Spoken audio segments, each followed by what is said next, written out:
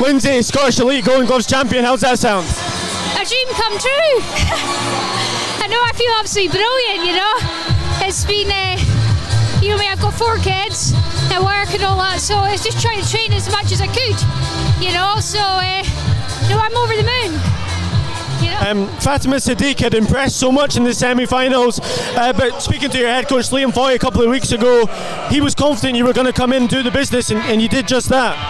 Yeah, well, my name's Beauty is Fulton, not for no reason, but yeah, when I watched their match, I wasn't fazed, you know, because I know what I could do. I just need to bring it in the ring today, and I did, you know. Well, it was that pressure. You were relentless throughout the 3 rounds. She couldn't really cope with that constant pressure, and that's what won you the fight. Yeah, that's what I'm good at.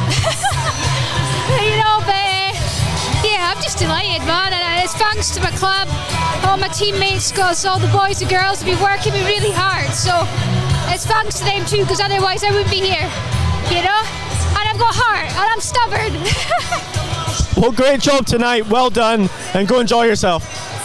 Yeah. Well.